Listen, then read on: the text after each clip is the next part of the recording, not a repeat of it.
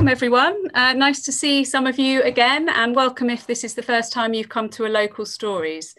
This has become a fairly regular event in lockdown at the museum since Christmas. We've been running them fortnightly, and the aim of the programme is to tell the history of local people and places. So we've covered the Weller family and looked at some stories that hadn't been told before. We've looked at architecture, émigré artists, and today we're looking at the census. And as I'm sure you've all had your letter in the post and might have already filled your census in online, but officially the census date is this Sunday, the 21st of March.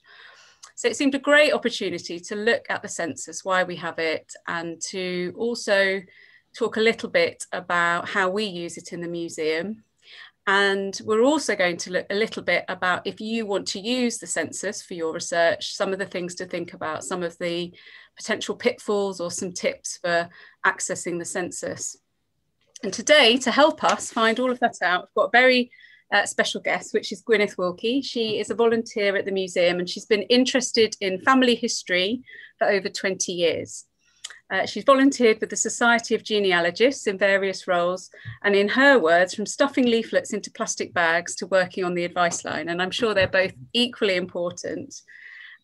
She was one of the members of the U3A family history groups who researched the First World War casualties that are on our local war memorials, and I'm going to be touching on that later. And she's written quite a few articles for us, which are on the museum website, including a couple about the census and also one about the Amersham British School. So we're going to start the session today with a sort of Q&A really about the census. Just let someone else in. And Gwyneth has agreed to answer all my questions that I have about the census. So Gwyneth, if you're ready, then we'll kick off. Can you tell us how you got so interested in the census? Oh, well, I suppose I started family history really in pre-digital times, and the census was only available to use with great difficulty. So everything you found was a real triumph. And now you can do in one evening what once would have taken several years. And I've done a lot of courses at the Society of Genealogists where they tell you repeatedly that you get more out of a record if you pay attention to why, how, and by whom it was created, and even perhaps how it's been kept since. And I'd like to add that the more you learn, the more interesting it becomes because you notice more as you go. I also belong to a group called FATCHERS. I'll try and say this once. It's the Family and Community Historical Research Society. And every year they do a mini project asking you to research, for example, the life of a local governess, a local being Amersham in this case, postmistress, bank manager, something like that. So one year they did census enumerators and I listed all our Amersham ones, and then I wrote that background piece for the museum website. And grumbles about pay are mentioned in all the standard textbooks on the census, but there was no single source where the standard rates of pay could actually be checked. Well, now there is, and it's part of our museum website. Later on, I came across a pay-related incident, which again, we added to the website. And how that came about was almost eerie, really. Because I went one Tuesday evening to hear Dave Annell's talk on the Enumerator Strikes Back. And the following morning, I was supposed to talk to my U3A group about using the National Archives. So I needed to empty my mind of everything Dave Annell had been talking about and wrench it round to TNA, the National Archives. So on the way to bed, I grabbed a book by Stella Colwell, who once upon a time was actually my bus prefect when we were at school. And far from sending me to sleep with a happy sort of wander around the archives, it electrified me because it mentioned the murder, later reduced to manslaughter, of a registrar by an angry enumerator. And I knew that certainly wasn't in any of the standard textbooks. So, you know, once again, we put it up on the website where maybe somebody will discover it one of these days. So it's really interesting to hear how you became interested. Why is there interest in the census now? Well, I suppose it's a hot topic because of what you were saying about, you know, we've got to fill in our details by Sunday. But also family historians are getting excited because they're waiting for the release of the 1921 census, which was promised for January and I think is sort of slipping back because of COVID. But sometime next year, we'll get to see the next census we're allowed to. Which will be great because there'll be so much, people will want to find out. I know we're excited about that in the museum. On the flip side, it's going to be the last census that we're going to have access to for quite some time, isn't it? I'm afraid it is, yes. The 1931 census was completely burnt in a warehouse fire in 1942, and that had nothing to do with enemy action. And there are lots of quite imaginative conspiracy theories about why it was burnt down. And the official inquiry only got as far as speculating that one of the fire watchers in this well-protected building might have dropped a cigarette end and started it all, but it was completely burned. Everything was just reduced to ashes. And the 1941 census obviously never took place because of the war, but as a part substitute, we can already look at the 1939 register, and that was taken on the night of the 29th of September, 1939. So that identity cards and eventually ration cards could be issued to the civilian population. So it doesn't cover anybody who was in the forces by then. And it doesn't include the same amount of information. There's nothing about relationships or place of birth. But what you do get is a precise birthday in it, which is really handy. And the other great thing is that people continued to annotate it until 1991. And so you get them adding married names for women, which again is really useful because that time in the 20s and 30s can be quite difficult to research really, and the 40s for tracing people. And so you can see, refugees and other people moving into the Amersham area who are sometimes very interesting people. And also people interested in researching the history of their house or the history of their street can use this. You just need to be aware that sometimes extra entries or notes were added at the end of each booklet.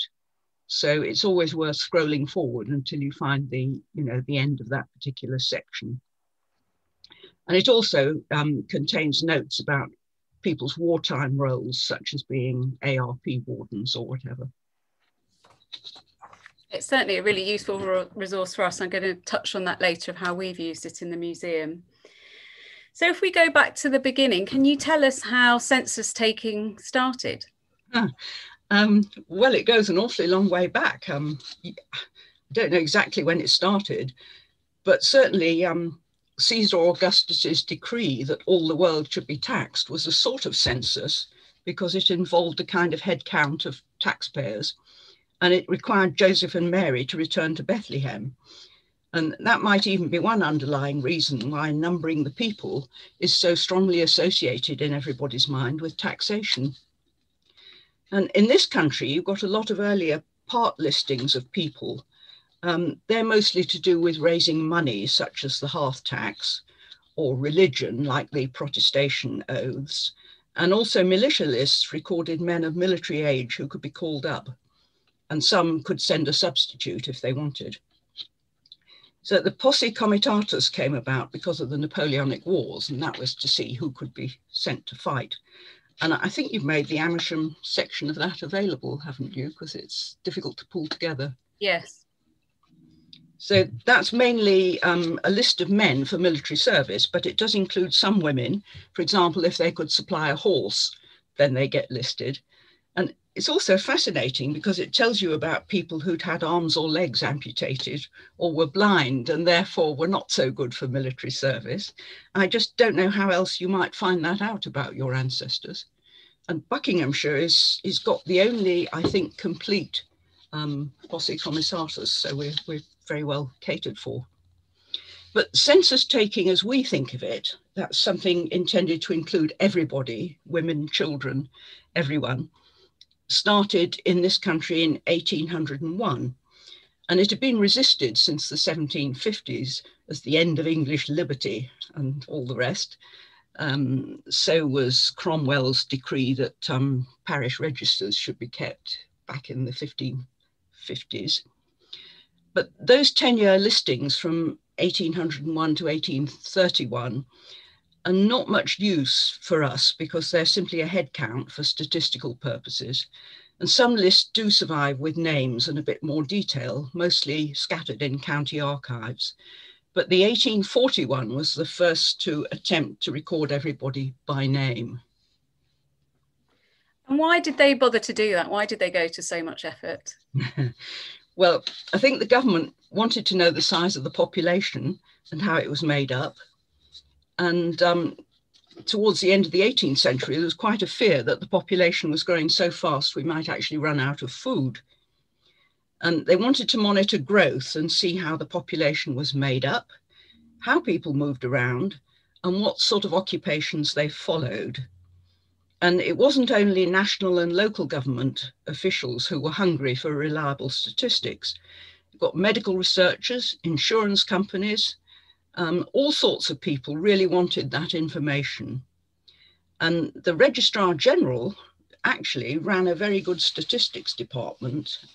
Dr. William Farr, I think, is probably the best known of his people. But their systems were sensitive enough to detect fraud by registrars who attempted to line their pockets by registering deaths or births which actually hadn't taken place. They just wanted the fee for putting it in. And in 1851, they also carried out a religious census. Again, I think we've got details on the museum website, and an educational census, but that was the only time they did that. So are they all the same? Are the censuses all the same? No. If you want to know the precise differences, there's a very good detailed list on the National Archives online guide.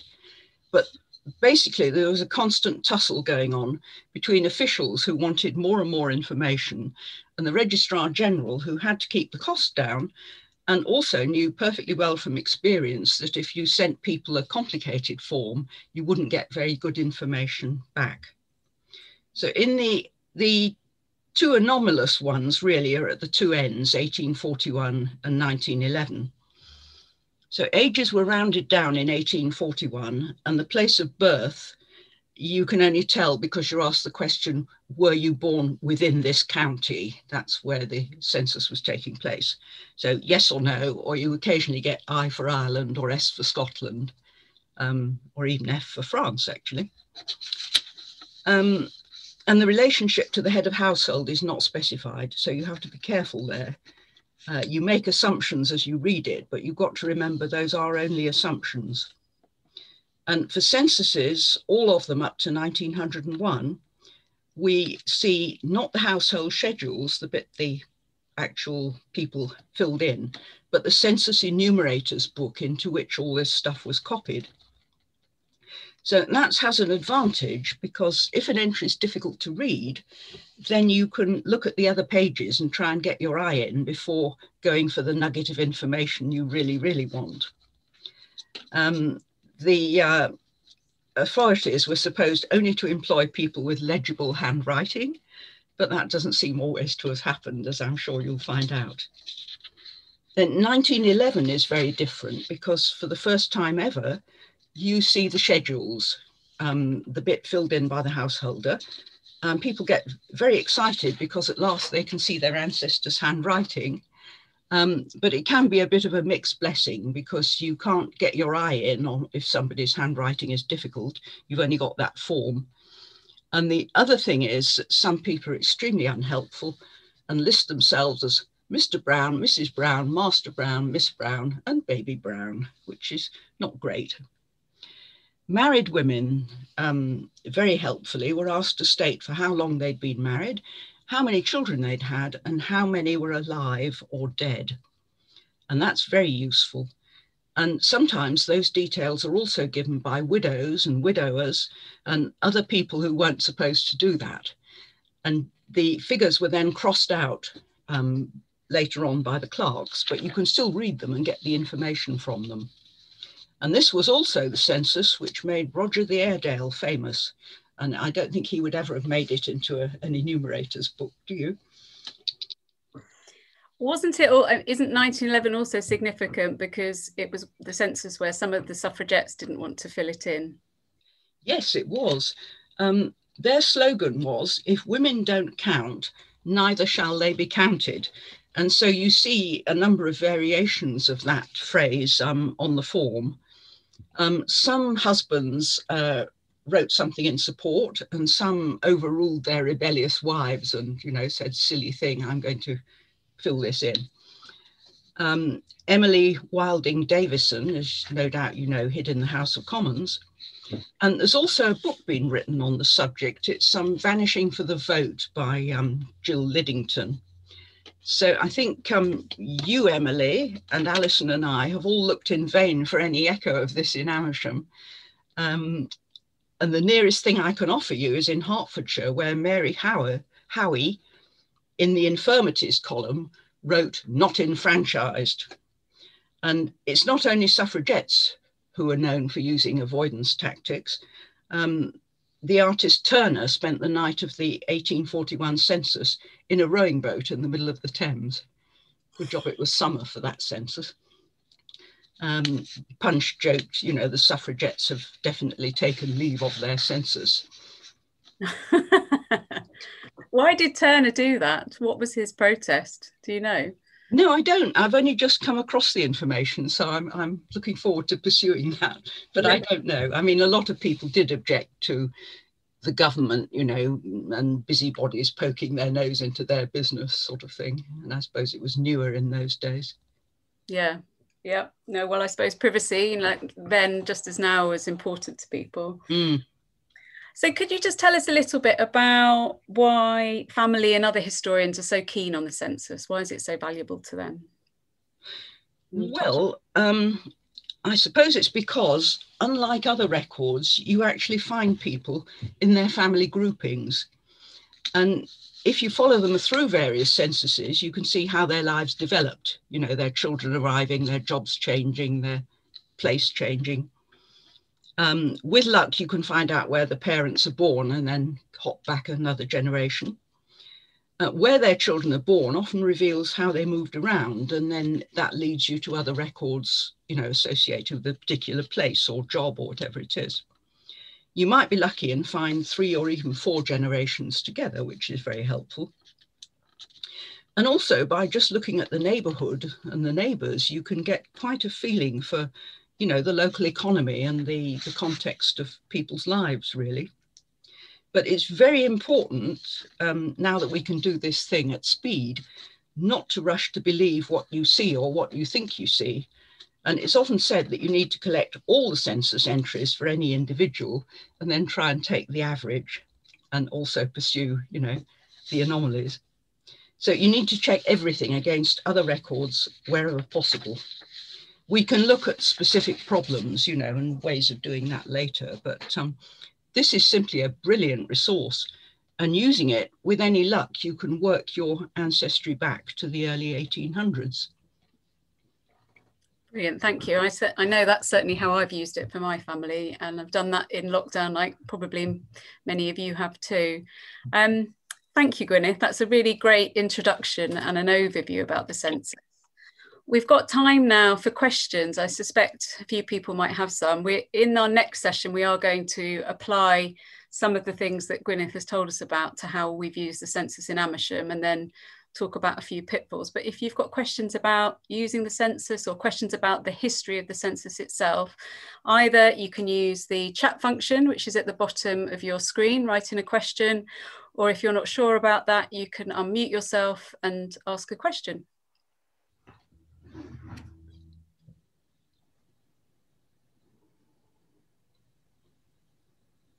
Hi, Emily. Hi, Annie.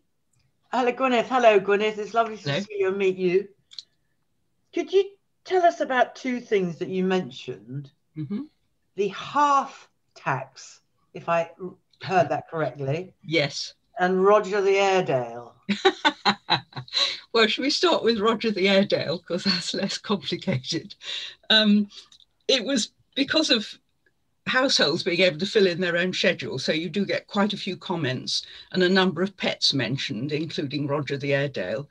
And I think since then, cat lovers have sort of struck back and found, you know, Samuel the Mouser and Tibby the something else, just to balance things up between cat and dog. The hearth tax, I can't remember the exact date. Oh dear, I think it's 1670 something like that. But people were taxed according to the size of their houses. And so they went round counting up the hearths. And so if you find somebody with 5 hearths in their house, you know they were worth quite a lot of money and therefore should pay quite a lump of tax. Most cottages just had 1 hearth, you know, round which the family life evolved. If you read inventories crossing over from the 16th to the 17th century, you find more hearths occurring, you know, so you perhaps had a living room and a kitchen, that sort of thing. Gosh. And then, of course, you had the window tax, which yes, I was just going to mention that. Their windows up. You've also got tax on wig powder and on wig powder. So that must have been intended as a sort of tax on luxuries, I think, don't you? Wow. Very interesting, though. Thank you. Wig powder feels very appropriate at the moment when we're all desperate to go to the hairdressers, doesn't it? Tell me. I nearly thought I'd better wear a hat for this session, just for in the public interest, as it were. Thank you, Annie, for your questions. Does anyone else have a question?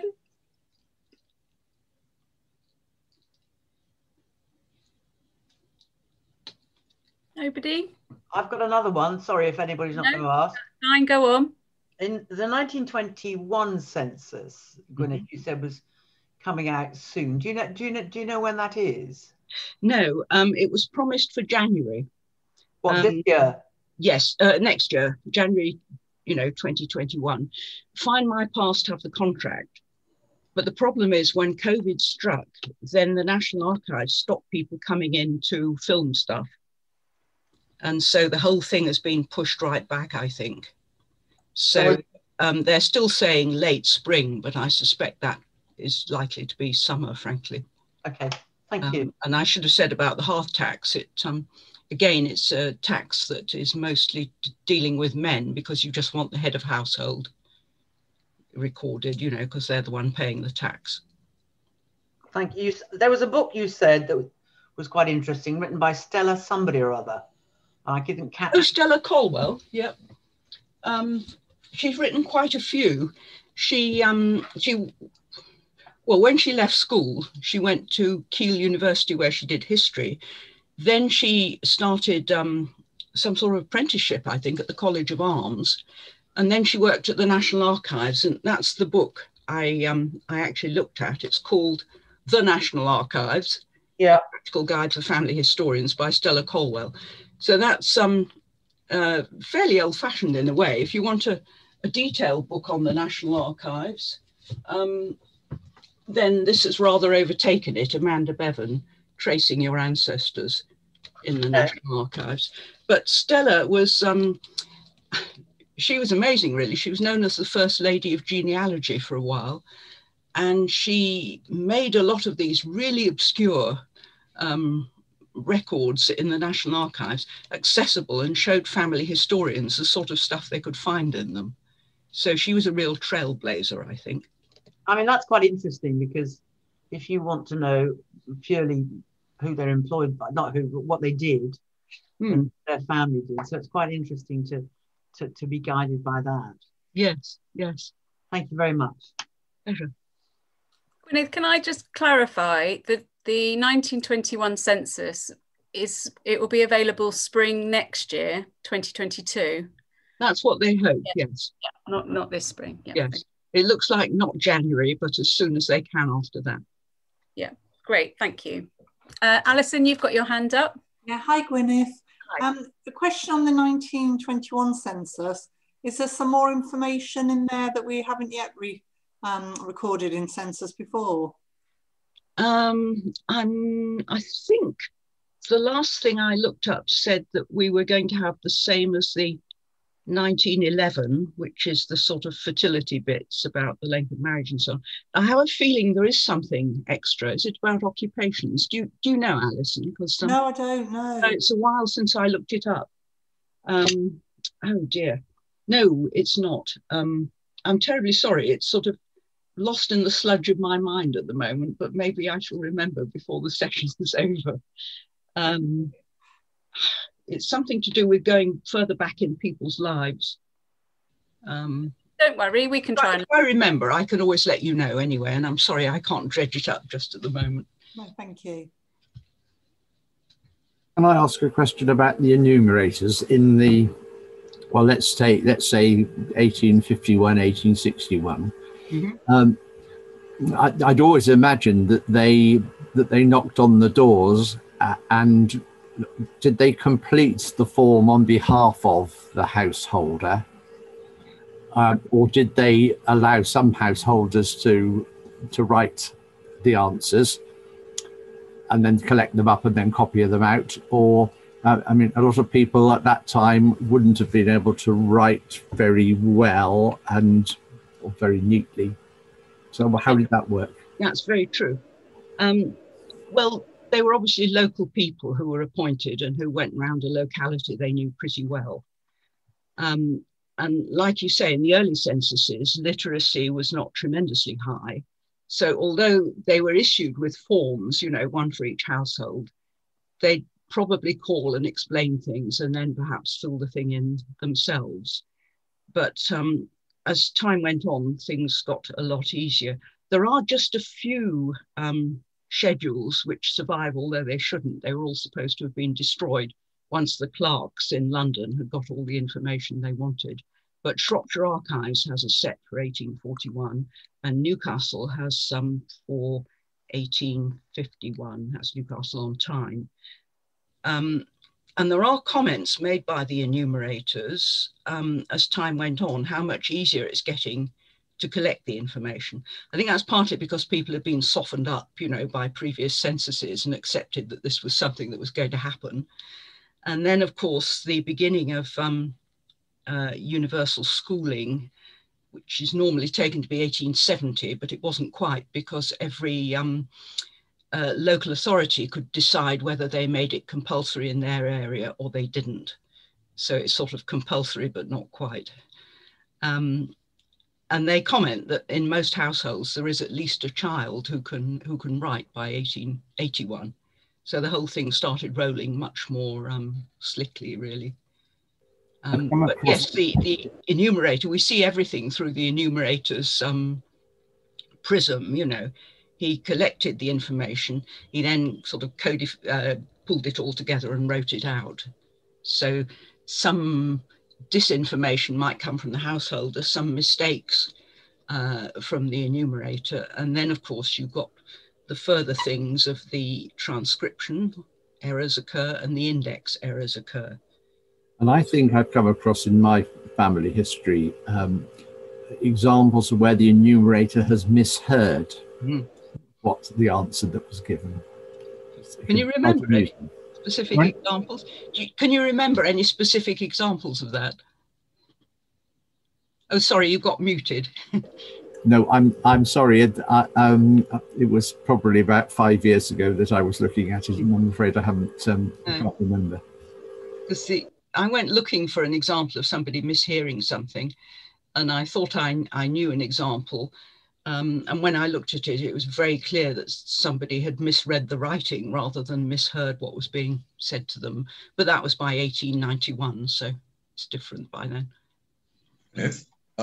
What size area would an enumerator cover? Was it parish, town? No.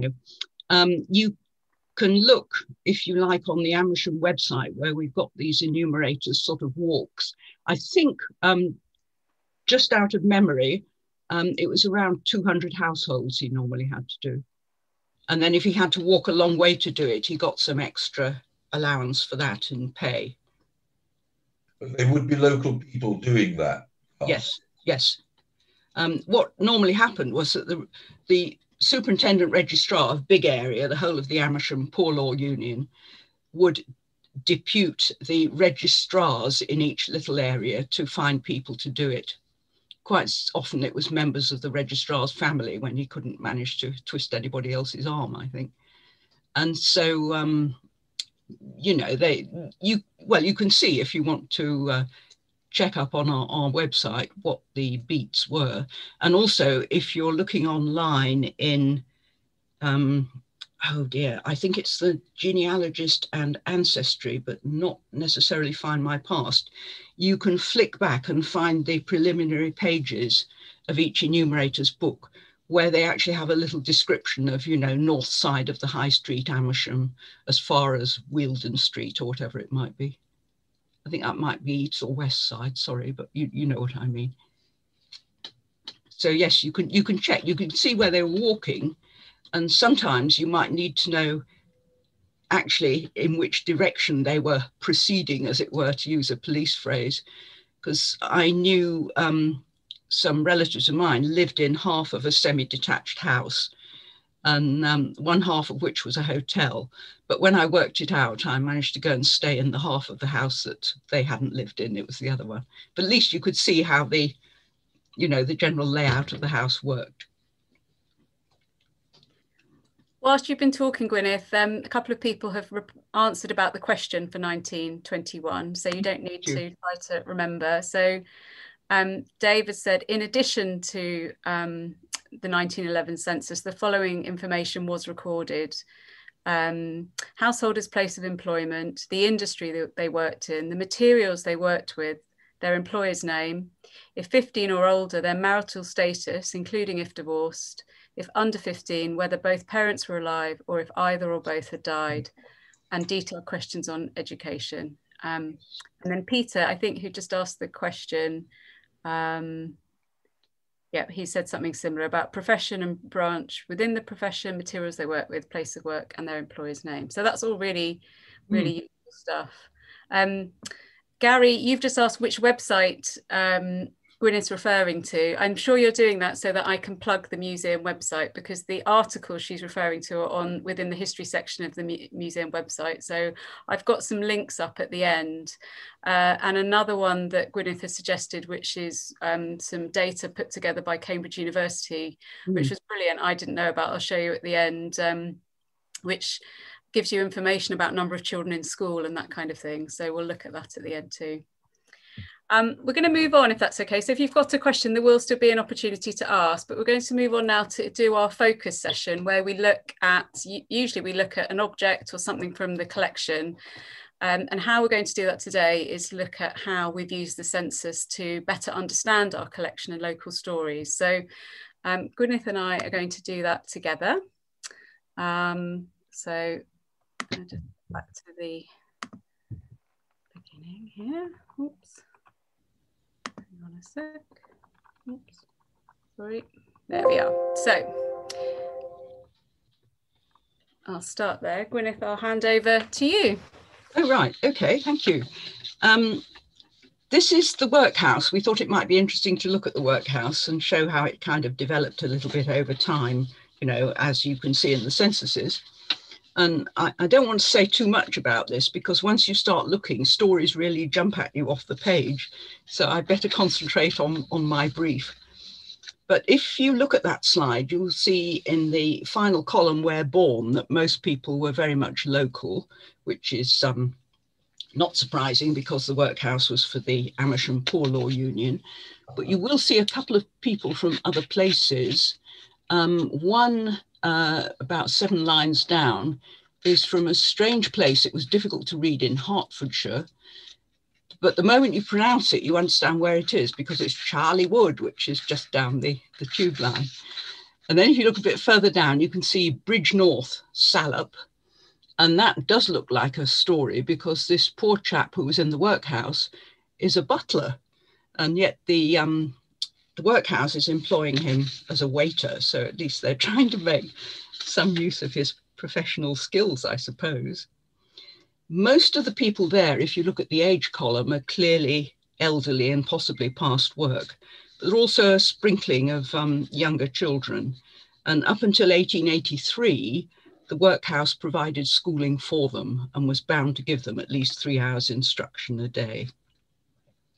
And 2 of the women, if you look at the position in the institution column, are down as pauper nurses. So they were obviously being employed to look after the sick, and they would have in return got some extra food and possibly money.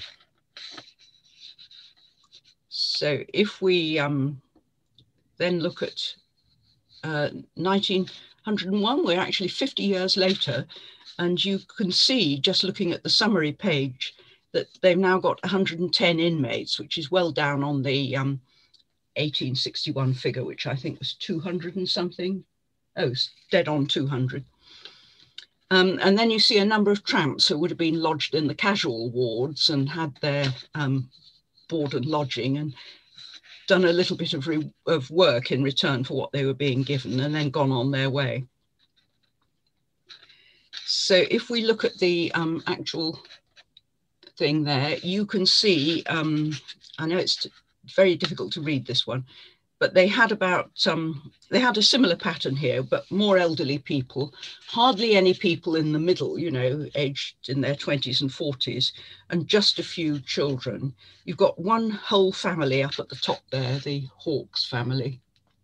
And then if we could look at the next one, I just wanted to show you that as a sort of stark reminder of the purpose of the census, which was not to help us, but it was to provide the clerks in London with the facts and figures they needed. And this is a particularly keen clerk who wants to show his supervisor he's really gone through this twice and, you know, used a really thick pencil and gone and obliterated a lot of what we'd like to see, which is sad.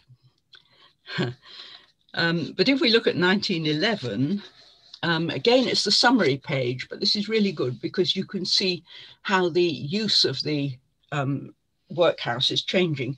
So a lot of people are in the new infirmary, a lot of people in the old infirmary, and in the body of the house, what you might have regarded as paupers, but by now they're being called inmates. The numbers are quite well down, I think. It's 95 in total, 63 males and 32 female.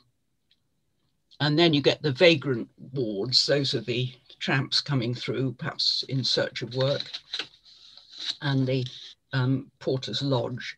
And it reminds us, I think, that old age pensions had actually been introduced in 1908, and that had a knock-on effect on the role of the workhouse.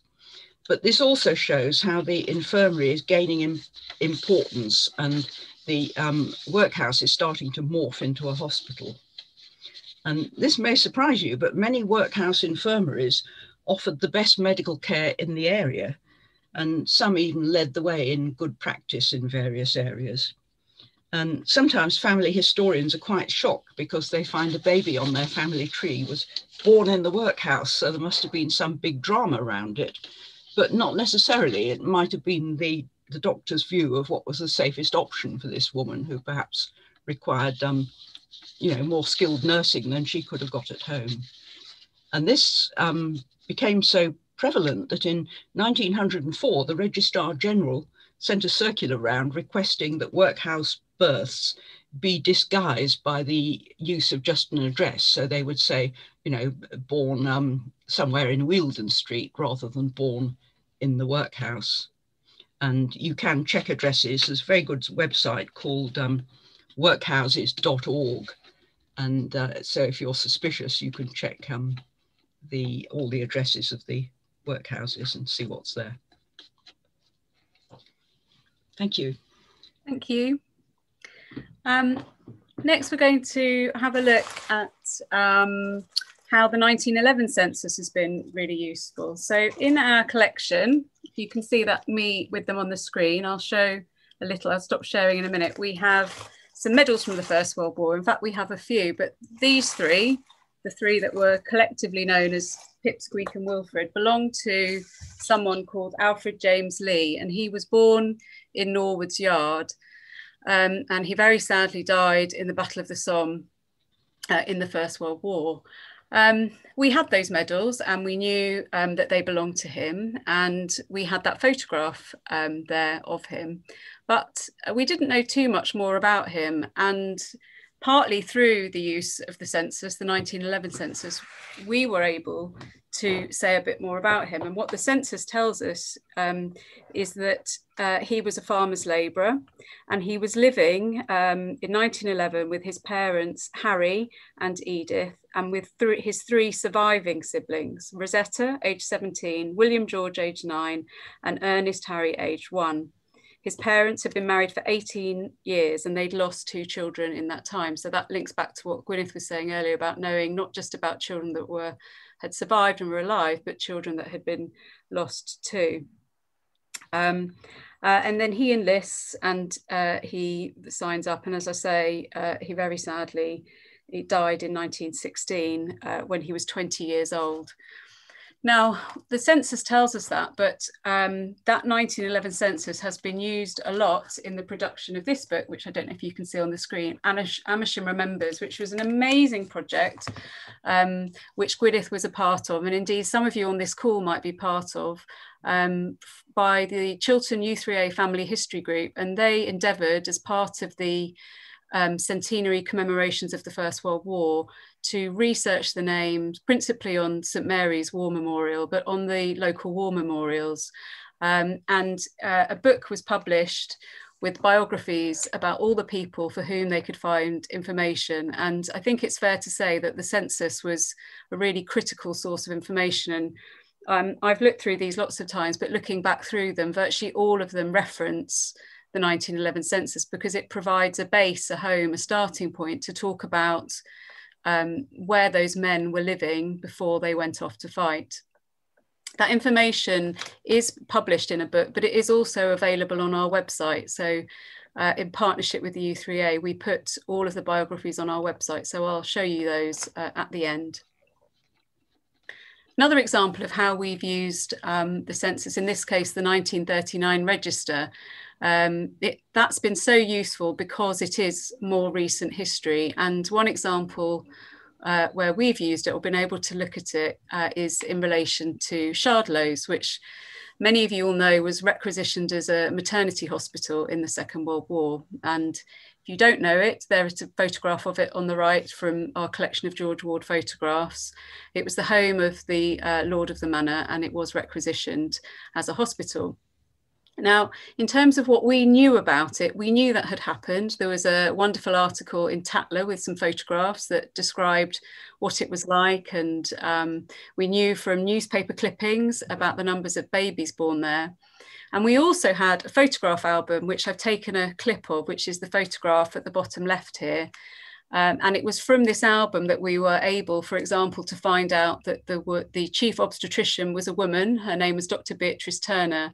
And in this clipping, it lists the New Year's Honours List from 1946, where she was awarded an OBE. But the register gives us this insight into the number, a bit more kind of factual information, I suppose, the number of people at Shardlows at a given moment when the hospital was first set up. So it ran from 39 to 1948. And so I've taken a few extracts from the register here. So you can see here, Shardlows Maternity Hospital, and the first person entered on that list is Beatrice Turner, with her date of birth and her marital status as single and her profession as obstetrician. It's quite interesting because it appears there are maybe some people, sort of staff who'd been working there already, because there's a chauffeur listed. But when you get further down here to the bottom of the list, you start seeing state registered nurse. And that you might just be cut off the screen from where we are on Zoom, but that actually says pupil midwife.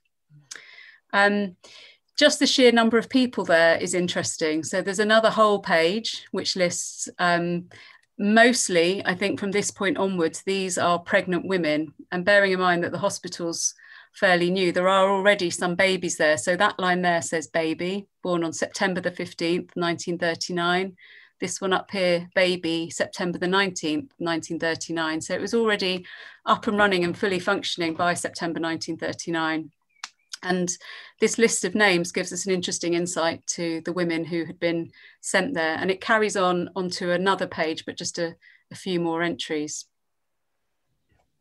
So both the register and the census have been really useful for us. Just before we started, you all came in, Gwyneth and I were saying it is such a shame that after 1921, there will be such a gap before we're able to access information again. So the register is, you know, really super in being able to give us something in the interim. Right, before we're going to finish by doing a few sort of top tips and pitfalls of using the census, but does anyone have any questions about Amersham in particular, or anything else you'd like to ask at this point? There's a question on the chat, actually, I've just noticed, which says, what about a record of apprenticeships? Is there anything, Gwyneth, you can say about that? I'm not sure quite what it means, but if somebody's in an apprenticeship, then it should be caught on the census, because it would say APRA shipbuilder or something. Okay. Records of apprenticeships earlier on are largely to do with taxation and things, but I imagine that's in relation to the census. Okay, maybe Elaine, who's asked the question, if you want to follow that up whilst we're doing the next bit, we can answer it. Yes, please. Gwyneth, on a lot of the pages, there's redacted names. That's the modern word for struck out in black. Yep. Can you explain why that is? Yes, I can explain partly. There's a 100-year rule, so that people, if it's under 100 years since they were born, are not supposed to be shown unless the authorities knew they were dead. And I think they were keeping that register up to date until 1991. But my brother and sister are both still alive, and one is shown and one is not. So neither of them should be shown. But you can, if you think somebody is dead and not entitled to privacy anymore, you can get in touch with the authorities and say, please, can you unredact this through Find My Past or National Archives. So this is on a census. Yeah. At the time of the census, people were still alive? No, that can't be right, because they're alive anyway. I don't quite follow, Gwyneth, sorry.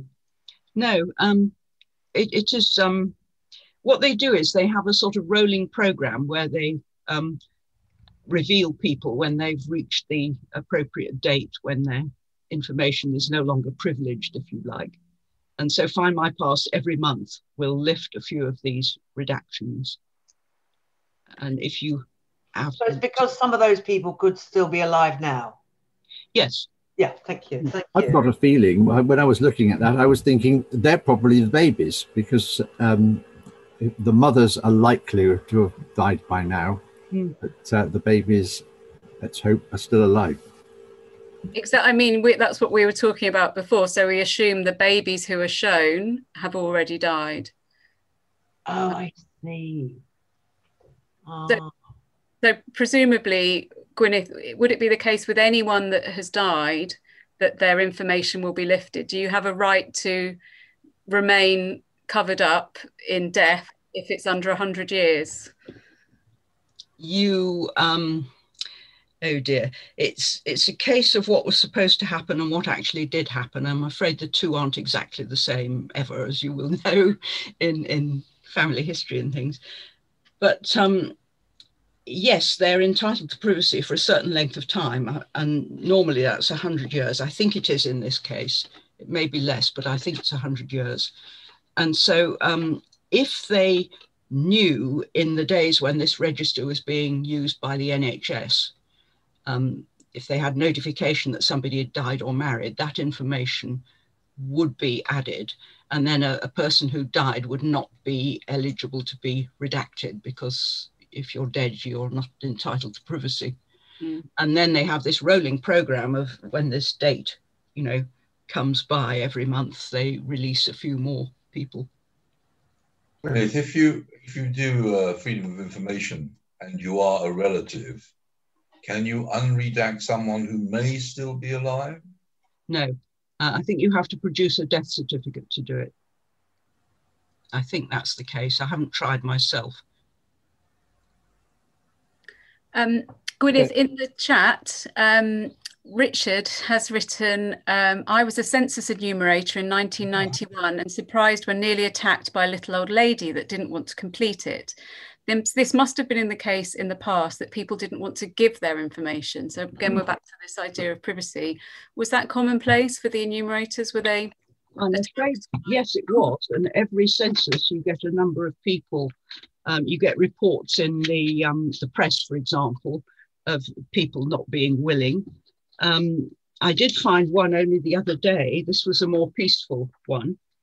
It says the work of the enumerators was clearly not altogether free from difficulty, as some curious incidents cited in the report are sufficient to show. Sounds like the Registrar General's report.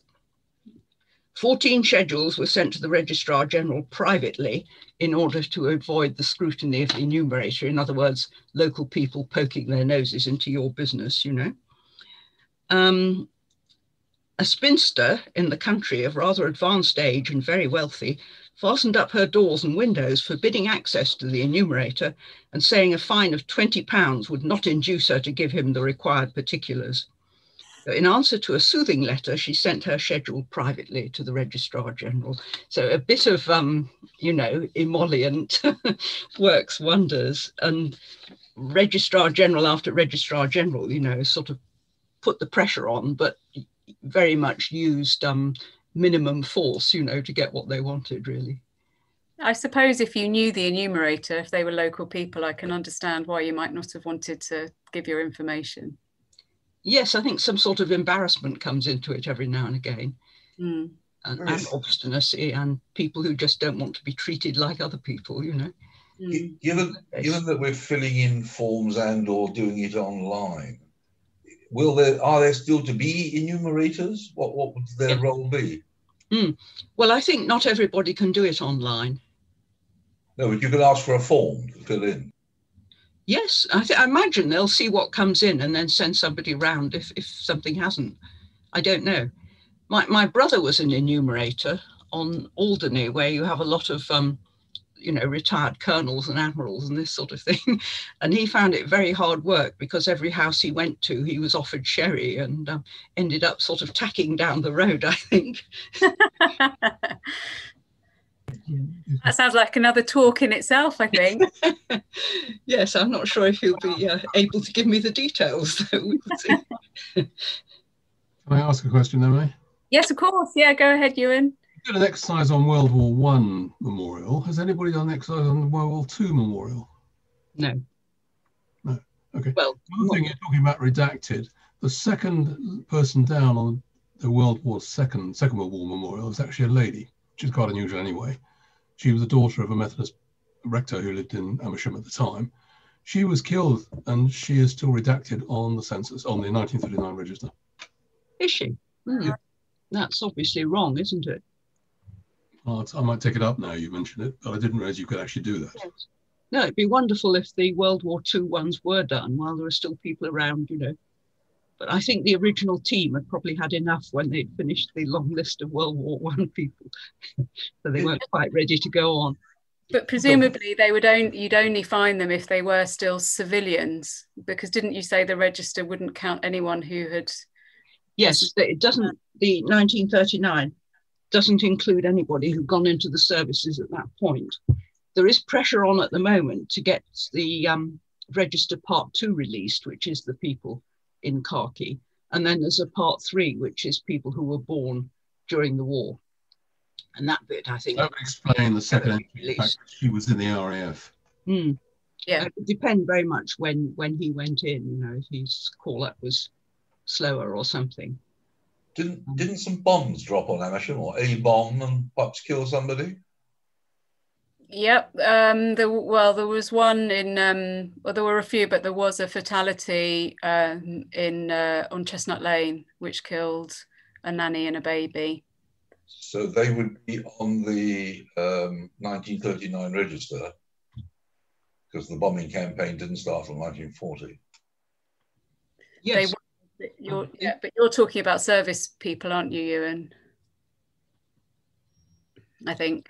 Yes. The lady I'm talking about was in the RAF at the time. Eileen Kilburn. She was killed in 1940 or 41. I can't remember now. That's right. Yeah.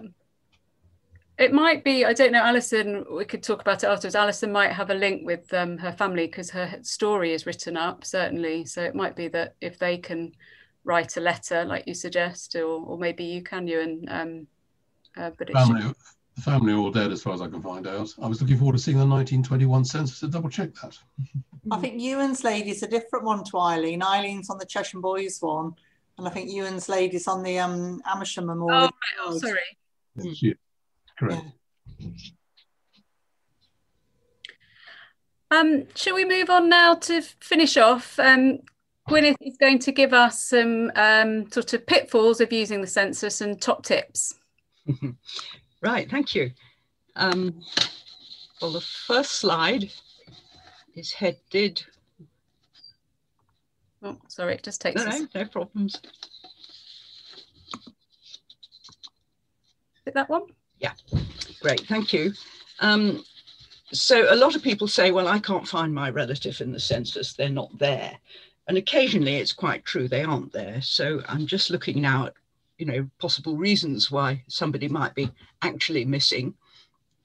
And a number of chunks of the census did actually get lost.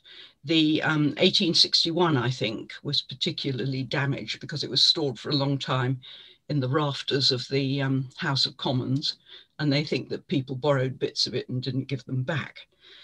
Now, if you think that that's happened, you can look at lists of what isn't there, so you can work out whether it's worth persisting or not. So there's a list on Find My Past, another list on Ancestry, and a more detailed list in the National Archives. So you go into their Discovery Catalogue, you put in the code of the census, HO107, Home Office, or RG9, Registrar General for later on. And you then search using the search term missing, but you also need to remember to redo the search using the term wanting, because that's the more old-fashioned archivist term for something which isn't there. So you'll always have a small percentage of people who are missing because perhaps they were itinerants, wandering over a moor on census night. You have a small number who certainly want to avoid the scrutiny of any form of authority. And you also get ancestors who disappear because perhaps they're serving in the army or at sea. Some censuses do bring people like that in with more efficiency, but it's not right the way through the censuses. So people leave for work, and they might even nip over a border and, go to the Isle of Man or Scotland, where you need to search a different range of censuses, though Find My Past has transcription index of the census for Scotland. And some people just, some people died on census night, but on the whole, and I don't know whether this is always good news for people or not, the experts say that your ancestor has a 95 to 96% chance of being there. It's just that you can't find them. So you just have to get a bit more cunning and carry on searching. And then on the next slide, we'll look at what can possibly go wrong. So lots of things. I think you can divide it into disinformation, which is the wrong information, when people don't tell you the truth because they don't want to, and misinformation, where people try to tell you the truth, but just happen to get it wrong. Now, if people are lying, it's always interesting because they have a motive for lying, which you might like to probe and think about. Lots of things, as you were saying earlier, things get misheard, so that Tattersall shows up in the census as tortoise shell, or you get different spellings, and Maxted became McSteed. And this was really very distressing because there was an American family who firmly believed that they were of Scottish descent. And they hired a genealogist to go into it who couldn't find anything. So they hired another one. Then they hired a third one who discovered that actually it wasn't McSteed. And they've been, marching in and St. Patrick's Day's parades in, you know, New York, and going to Burns Night feasts and so on for donkey's years. And he discovered that they were actually Maxteds from Essex. So that was rather a bit of a letdown. Then you often get the wrong surname, because the surname of the head of the household will be written down, and then the enumerator shoves everybody under the same label. And sometimes it's worth looking for the very large family ditto, which can get sort of ignorantly recorded in transcriptions and censuses. And I was looking for the wife of George Wilkie in 1901, and she isn't even ditto. You know, the wretched transcriber couldn't even recognize ditto and put her down as dit. So you'd have to do quite a bit of thinking to, you know, get at that one. Stepchildren sometimes zigzag between surnames. Perhaps, you know, they don't want to go to school under a different surname from your brothers and sisters, kind of thing. And I looked at one chap who joined the army, first of all under his mother's name, but he'd lied about his age, so they chucked him out. So he joined again under his stepfather's name. He then went to Canada. The First World War broke out, so he came back with the Canadian Expeditionary Force under his mother's name. And then he also turns up in the United States draft cards. And the way to link that is because he had quite a distinctive tattoo on his left arm, which was recorded at all these, you know, all these changes of name. So that was quite a difficult one. You may find initials only, particularly if people are in a lunatic asylum, for example, where a bit of discretion might be called for. And then there's what we were talking about earlier, that people look at the census and try and transcribe it and they get it wrong. And then the index is wrong, which is a further process and where further mistakes can come in. And then we've got modern errors such as will aim, foams, which are keyboard errors, essentially. You hit the next door key. And I believe I've even found an error which may have come from predictive texting, which Emily and I were talking about, because a certain prestigious journal in its crossword wanted the Latin for widow, which is vidua, and the crossword compiler had put in video, and I reckon that's predictive, you know, texting coming in and interfering. So that's a daunting list, but let's go on and look at the top tips. So handwriting, you have to remember that lots of things, lots of capital letters in Victorian handwriting are very easily confused. My Joinson relatives turn up as Toynson, for example. L and S is very easily confused. So people write in and say, I don't know what's happened. My ancestor was a lawyer in one census and then he turns up as a sawyer in the next. You can almost solve that without looking at it, because most lawyers don't put themselves down as lawyers. They're a barrister at law or a, you know, an attorney or something specific. Then we have to remember that spelling is flexible. If it does the job, it's absolutely fine, but we have rigid minds. You know, we've been trained that, you know, you spell things one specific way and not another. And so we have to try and cast that off sometimes and imagine, you know, how people might have pronounced things, or, you know, what the enumerator might have done with them. Then distance can produce particular distortions. So when I was a child going on the buses, I remember the bus conductor singing out, Axadill. And I don't know whether, supposing somebody had moved from Axadill to Essex, whether people would realise that what they were listening to was Hawkshead Hill and write it down correctly. And then if you're born in a tiny hamlet, you know, Little Piddling or somewhere in the marsh, you may get fed up of saying to people, you know, I come from so-and-so, and they say, was that, never heard of it. So you start substituting the nearest big town. And you might feel that with something as official as the census, then maybe you better produce something that, you know, is more widely known. So you may find that you have to do a sort of contiguous parish search, you know, to find people's actual baptisms, even though they claim to have been born in Norwich or Carlisle or somewhere.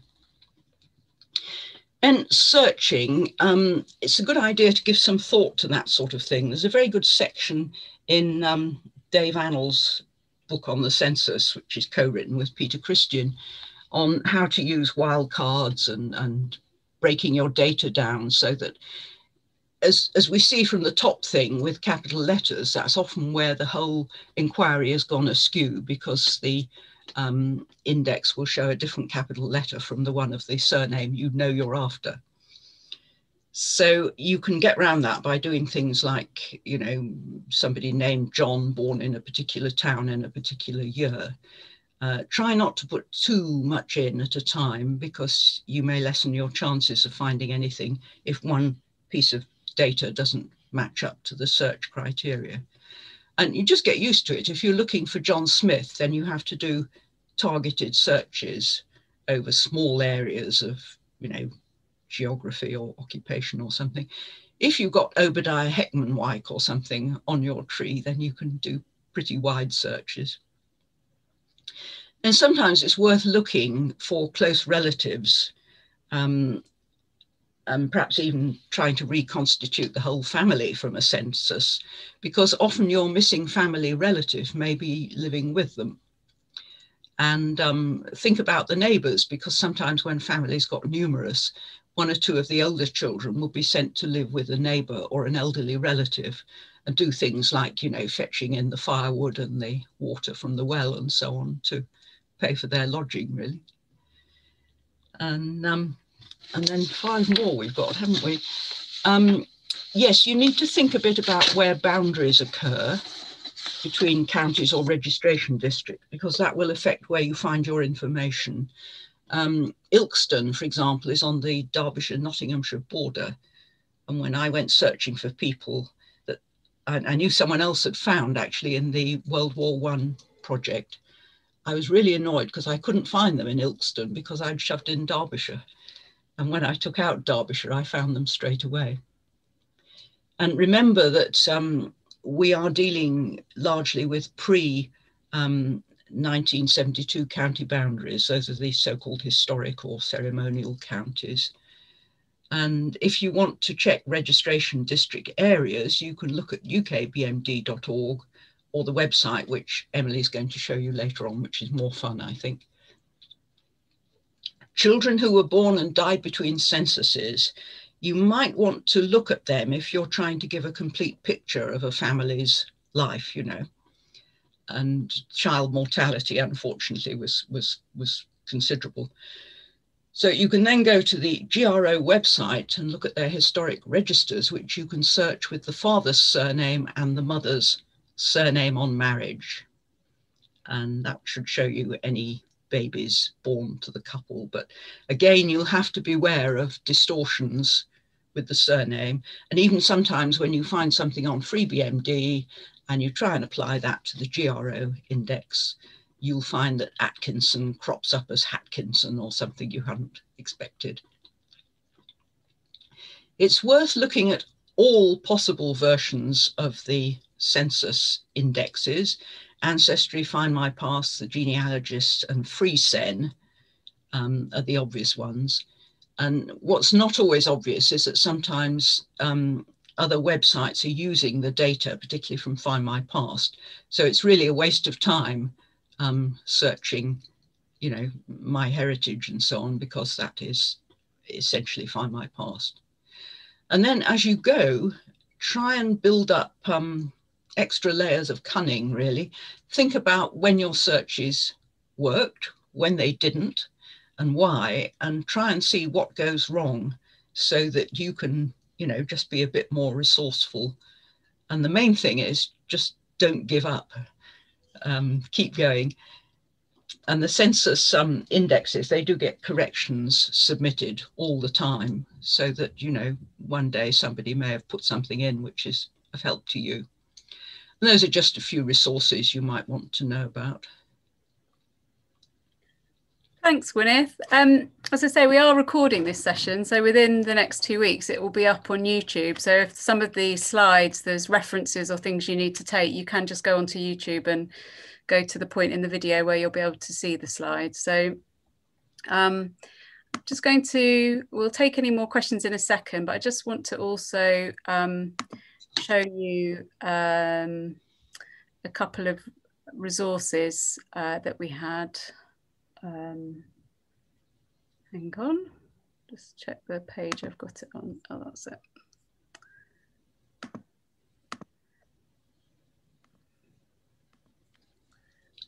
Not this one. So this is the census records on the National Archives, which Gwyneth suggested is a really useful page. It answers some of the questions that we've talked about today, the history of the census and some of the issues around it and the information that you can find. So I don't know if the toolbar is slightly in the way there. Is that more helpful? Can you see that better now? But we'll try and put the links up, but it's under there, National Archives, help with your research, research guides, census records. The other really fun one that Gwyneth recommended is called Populations Past, which, as I said before, was put together by Cambridge University. And I'd never seen this before, and I think it's an amazing resource.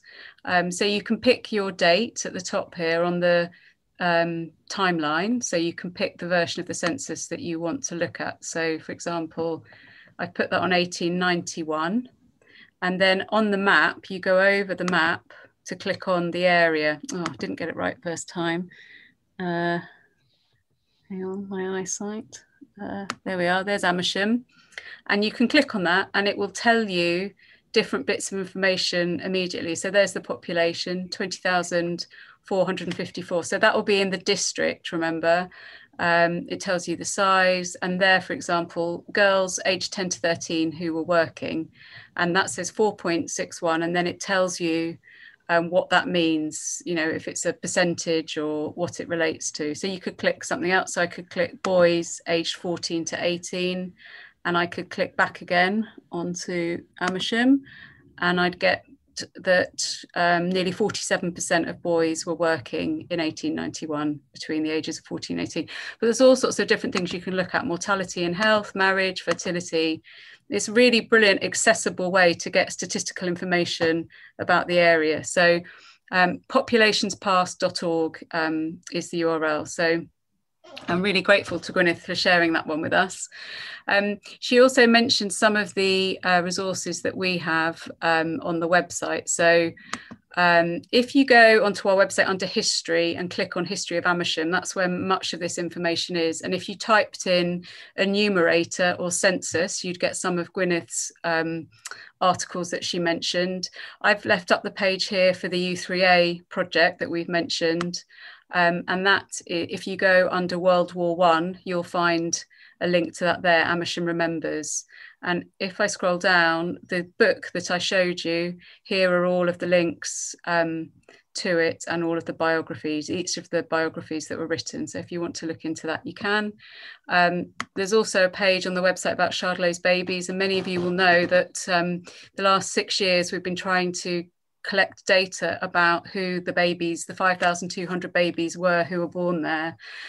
We've got a good few hundred, and I'd say we still get probably about at least one email a week, or sometimes a couple of weeks and nothing for a fortnight, but it averages about one person a week contacts us with their details of being a Chardlow's baby. So that's our method of information gathering in the absence of other sources, but do have a look, and if you know anyone who's a Chardlow's baby, let us know.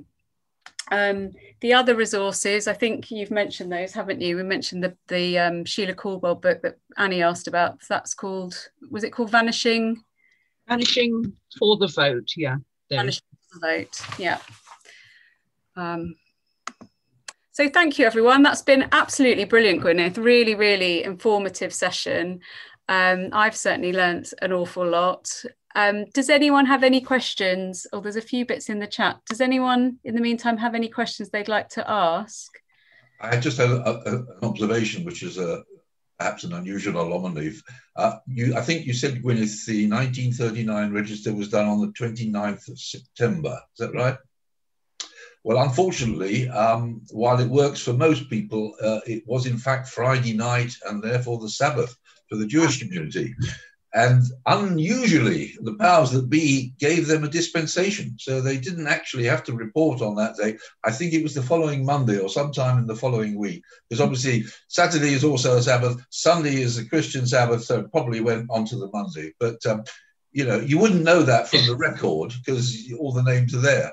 But that's the interesting thing. That's the main thing, because ration cards were based on it. So there was a strong, you know, motive for telling the authorities your details. Thank you, Peter. There is a comment here from Elaine saying, when I was looking at the census documents on Find My Past, I came across some records, not census, of family members in apprenticeships. What do you know about a register of apprenticeships? This was for the 17th or 18th century. Yes, it's to do with tax. It's in the National Archives, and it's IR1 in Land Revenue 1. And the tax went from 1710 to 1804. But because it's a register of who paid tax on apprenticeships, it doesn't cover times when an apprenticeship was set up within a family, and it also doesn't cover pauper apprenticeships because they were not subject to tax. And there is a very good index to it, and I think the Society of Genealogists did one, but you can look it up on the National Archives website, and there'll be a guide sheet for it. Thank you. There's another question, which is, how can an adopted baby, I think it means be found, if they have a change of name between censuses? With difficulty, I'd imagine. Yes, the big problem there is that before, I think it was 1926, adoptions could be done on a purely informal basis, and so there's no paper trail to follow. After that, you get court papers, and you get family court registration of the old name and the new name, so you can actually track things a bit. But in the 19th century, it's very, very informal. I've got one I only knew about because the boy it concerned was obviously invited at some point. He must have been 6 or 7 or maybe 5, because his writing is not very, very good. But he was invited to write his name in the family Bible. And that was the only way I knew of his existence. And he can be found on the census, first of all, as a nurse child, because his mother got whisked away from where they were living, gave birth to him in Stockport. And there was a good woman just round the corner who took the child in, probably almost straight away. So he's there under his mother's surname of Duckworth in, I think it's the 1888 census? No, before that, 1871.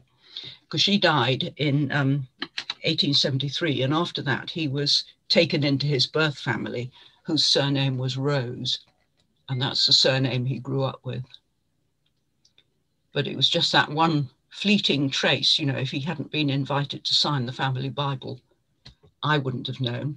The people who descended from him did track him back, and we got in touch at some point, but it's difficult. It's really difficult because you know, you don't know exactly what happened. And, you know, you don't get a very precise birth date, do you, in the censuses? So again, it's something you can't really track. I'm afraid I can't offer much hope there, can I? I'm sorry. Well, it can't give us everything, can it, unfortunately? No. And then there's just a final comment that says, although MyHeritage uses Find My Past data, Find My Past has good wildcard searching, whereas MyHeritage doesn't. So that's just that's really useful. Thank you. So thank you everyone for joining us. I'm sure we could go on with more questions, but we have actually run over quite a bit today, but thank you. It's just, you've made lots of great comments and contributions. And Gwyneth, thank you so much. You have a huge amount of knowledge as well as experience of using the census. So I'm really grateful for you to share that with us this afternoon. Thank you very much. Thanks for being such a lovely audience. And I think everyone's giving you a clap, which you thoroughly deserve. We will make this available as soon as possible on YouTube. So some of the previous episodes are already on YouTube, apart from the Weller one, which is only a podcast at the moment. Although I was really pleased to hear that it has been listened to as far away as New Zealand. So we are getting there. But the others, if you just type in YouTube Amersham Museum into Google, you'll find the others. And this one will be up soon. We're back again in 2 weeks' time when we're looking at the Playhouse Theatre. Stan Pretty is going to tell us a little bit about the early life of the Playhouse, and we're going to look at some of the programmes and images we have in our collection. And Alison is going to be back telling us a little bit about the cinema. So I look forward to seeing you then.